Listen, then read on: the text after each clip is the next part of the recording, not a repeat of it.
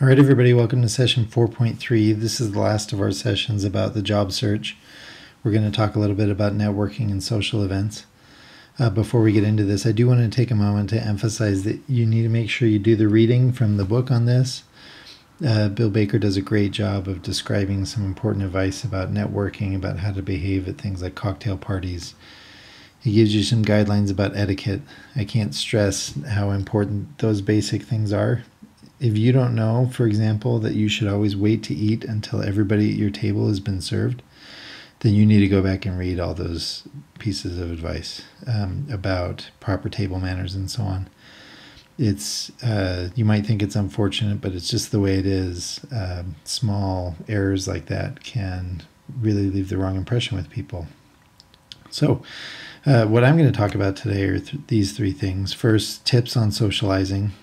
Some of you, I think, may have anxiety about how to behave at like a cocktail party or something like that. We'll discuss that. Many of you probably have concerns about the fact that you're LDS and you're going to be out in a world where most people you encounter are not LDS. And then finally, we're going to talk about networks generally and why they exist and how to be a good member of a network. Let's talk about socializing. There's this idea that people who are good at socializing are interesting people. These are people who can have a comfortable conversation with just about anybody. They always have scintillating observations to add to the conversation.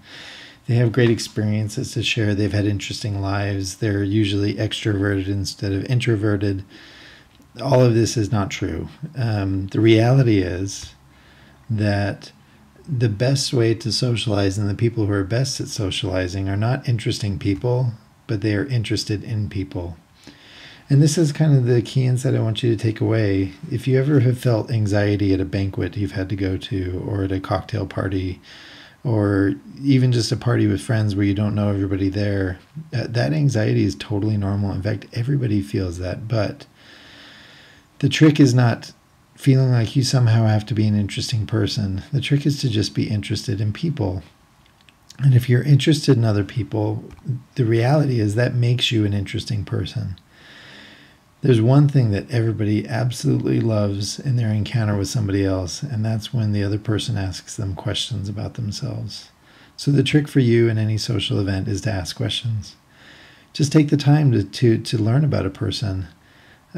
Get to know them. Continue asking questions. Even if the conversation feels very one-sided, you'll find that people are very comfortable talking about themselves. And even if they never ask you a question about yourself, they'll walk away from the conversation saying, "Oh, what a nice person that was," even if they never got to know anything about you. So keep that in mind, that asking questions is easily the best way to be comfortable and to have a good time at a social event. Make sure you avoid this problem. Probably the most common question in every social event, and it's especially prominent in places like Washington, D.C. or New York City, is this question, so tell me what you do for a living. It's a fine question, but the problem is that it has way too much weight and priority with people. Be interested in who these people are, not just what they do for a living. It also helps you avoid awkward moments where, for example, the person is unemployed at the time. You don't have to ask them about that. Ask questions that relate to who they are, not just what they do for a living. Let me give you 3 questions you can use.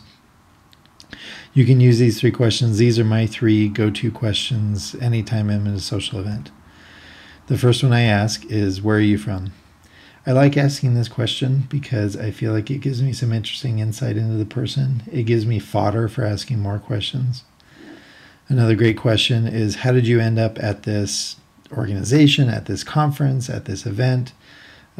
If you're getting to know new coworkers, you'd ask about, how do you end up working here? If you're getting to know people at a conference, tell me what brings you to the conference. If you're at a party, say, oh, well, what brings you to this party? Do you know so-and-so? And you can dig in that way. This is another great question that opens doors to more questions. And then finally, what do you like to do in your spare time? This is a great way to get to know somebody outside of a work environment. It's a question that pretty much everybody can answer. They can talk about their interests. And like I said, it gives fodder for more questions. And that really is key. This cartoon, I love Doghouse Diaries, and this cartoon just came out today actually, and in it he illustrates that question. So where are you from? And here he's got his big long description about how, well, he was born in Boston, but he kind of lived all over the world and had these fascinating experiences. But it's too hard to explain all that in response to that question. So where are you from? So he just says, well, I'm from Boston. I think you might look at that and go, oh, that's totally how it is. I know exactly. Like, people don't want a big, deep answer, but you should be digging for that answer. Everything that's in the thought bubble there, you should be digging into that. And that's why it's so important after you ask those initial questions to pick a detail and then ask more questions. And this is where it gets really easy. In fact, it's those first moments that are the awkward ones, those first moments where you say, hi, I'm so-and-so. If you can get that over that first one or two questions, what happens is the person starts offering detail, and you just pick a detail and you move on. So if I was the person in that cartoon who asked where he's from, I'd say, oh, were you born in Boston? How long did you live there? And then that's when he would say, well, actually, when I was young, we moved to the Mariana Islands. And oh my gosh, that would be so fascinating to meet somebody who lived in a place like that, and start asking more questions. It really is the simplest way to have a great time at a social event, because you learn all these fascinating things about people.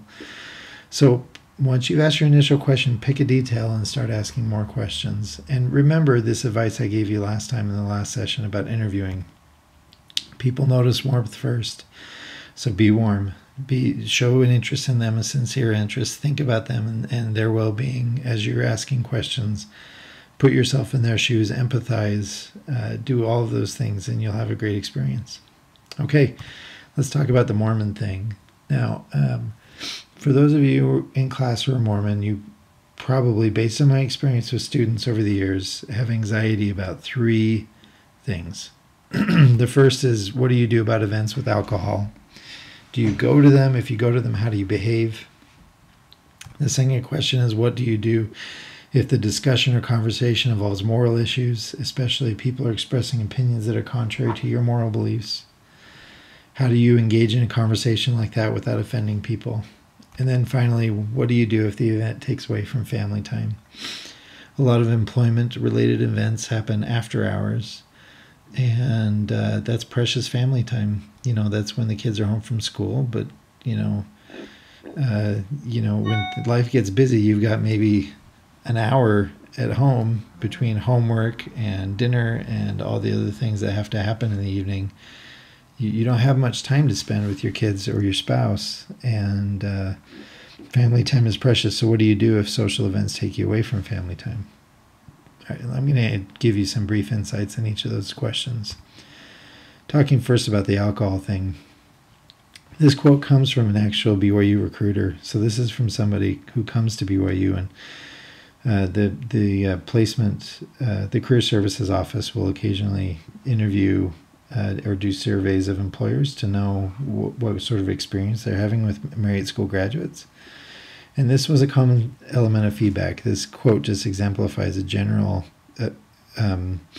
problem that they've encountered, is that BYU Marriott School students, when they're in the work world, don't always build close bonds with coworkers because they don't engage in the same kind of social activities. It might be the case that your coworkers go to happy hour every once in a while. And happy hour obviously implies going to a bar where people will be drinking alcohol. And so what do you do? There might be a cocktail party, for example, or some other event that involves alcohol. And this can be hard for some Latter-day Saints. I know some of you are listening to me right now and just rolling your eyes thinking, oh my gosh, this is ridiculous. But for others of you, this is a new experience, and you don't feel comfortable as to how you should behave in a situation like that. Probably the most important point I can make, and as graduate students, most of you are familiar with, are comfortable with this notion, but I want to emphasize that cocktail parties or other sort of social drinking in the adult world is nothing like teenage drinking parties. If you grew up Mormon, you had a bishop tell you to stay away from drinking parties, and that was great advice. Because when teenagers drink, they drink to get drunk. It's a really irresponsible level of drinking. But that's not how people behave in professional settings, cocktail parties, or even going to happy hour. Sometimes they do it to get drunk, but not always. The point is that drinking at that level is not the same as a teenage drinking party. The most important difference being that nobody's going to care if you drink or not. If you're there and you're drinking a 7-Up, nobody's going to think any less of you. In fact, a lot of people, it won't even occur to them that you're not drinking alcohol. Or if it does, they might assume that you don't drink for health reasons or because you're driving later or any number of other reasons, because there are a lot of reasons that people don't drink that have nothing to do with their religious beliefs. So you can go to these events and feel comfortable because you can drink. They always have non-alcoholic drinks. In fact, in a lot of bars and other places, you can actually get soda for free because they do that so they can encourage designated drivers. So the reality is you can have a great experience. Now, obviously you don't want to be in a situation where everybody is getting plastered and where they're taking, and where they might pressure you to drink alcohol. Keep yourself away from those situations, but also recognize that a lot of these moments are great opportunities to get to know people. And if the presence of alcohol keeps you away, then it keeps you away from the people you should be getting to know better. All right, let's talk about moral issues. Here's a quote from a BYU recruiter. BYU students have an inability to deal with and fit in with people who don't necessarily follow LDS Church teachings regarding things like the word of wisdom, morality, and so on. This is obviously really problematic for a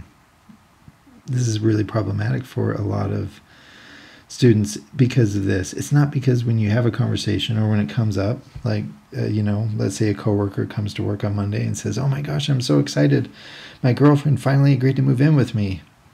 How do you have a conversation like that if you're a member of the church?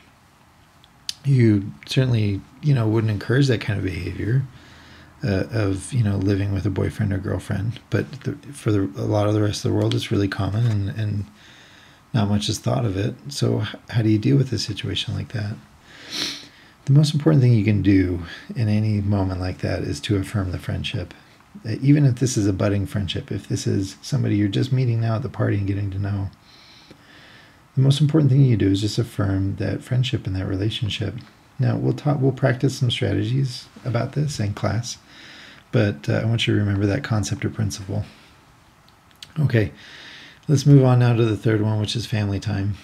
BYU graduates tend not to socialize as much outside of the office as others. And again, that has to do with the fact that you don't want to be away from your family. You need to remember this. People want to like their coworkers. They do. Everybody wants to like the people they work with, and you can't like somebody you don't know. So here's the thing. If you are married and you have a spouse at home, kids at home, then you need to work out that expectation and sort it out. Because here's the problem. If you're the one who goes to work and just puts your head down and sort of grinds through the day, gets all your work done, goes home, and you never spend much time socializing with your coworkers as a result because you want to make the most of your family time at home, the odds are your career is going to suffer. And it's not going to suffer because you do bad work. It's going to suffer because nobody knows you. And people don't like working with people they don't know. This makes it harder for you. So if your office has a tendency to go out after work on occasion, you should try to make time to do that. If your office has a tendency to do it a lot, then maybe you can't do it all the time, but try to do it some of the time. If that's just not possible, if your family situation is such, or your relationship with your spouse is such that time is too precious to give away to spending time with your coworkers, then you need to make up for it somehow. And that's okay. If you don't want to go out in the evening with coworkers because you'd rather be home and you just never want to do that, then you have to compensate. You have to figure out a way to socialize and get to know your coworkers, because people want to like their coworkers and they can't like people they don't know. Okay, so we'll talk more about those three issues in class. I want to wrap up by talking about networks. This whole class session was supposed to be about networking. We haven't really talked about it. We've mostly just talked about socializing. But that's how networks are built, is through socializing. In fact, the term networking, I feel, kind of diminishes the importance of socializing. That, the networks we build up with the people that we like, and you can't really get to like somebody unless you spend time socializing with them. So socializing really does come first and is the base of every network. In fact, to kind of illustrate this, I love this cartoon. Here, Ed is asking people to help him move and borrow money, and he's turning to his Facebook friends, and none of them are helping. And, the reason for this is because those friendships aren't social. I mean, they call it a social network, but the reality is most of what goes on Facebook doesn't create the kind of social connection necessary to build up a reliable network. You have to know and trust and like these people that are in your network. And if that's not the case, if you don't have shared experiences that make you inclined to help another person, then your network is kind of worthless. Good networks have 3 attributes. They are best maintained by offering help to others. Service is key. The reason is because people don't want to be burdened. They like being aided in their social networks. And so if you want to build up your social network, you should be offering help. Now, it's hard to know what kind of help you can offer to people, especially if they're far away. I mean, you don't get requests to move from, mentors you had in your internship over the summer. But there are a lot of interesting ways you can help that are really important. For example, if you come across an interesting article, you can take the time to email that article to your mentor and say, hey, I read this article and thought of you. That's an example of how you can offer help. You're offering something that doesn't require anything from them. Networks should not be burdensome for their members. This is kind of the inverse of what I was just talking about. If you make too many requests on your network members, they will withdraw from your network. You can think of it as kind of like a bank account. You sort of build up by contributing to your network, and then you make withdrawals by asking for help. And if you're asking for help such that you're going into a deficit that you're not covering and providing enough value to everybody else, you won't be a welcome part of the network anymore. And then finally, you need to make sure that when you interact with network members, you put time and thought into your interaction. There's nothing worse than a shallow interaction that's obviously intended for some sort of goal. If you have to ask somebody for help, for example, a referral or a recommendation for a job, make sure that you put time and thought into that interaction. Take the time to remind them of why the network connection is important. What it is you love about them and why you're grateful for their help. Be thoughtful in your expression. Make it sincere, and it preserves the network member and helps them know that they're still appreciated and liked by you, and that they're not just a tool for you to accomplish your goal. So anyway, we'll talk more about networking in class. We'll actually practice and do some little practice activities together, but we'll see you all next time.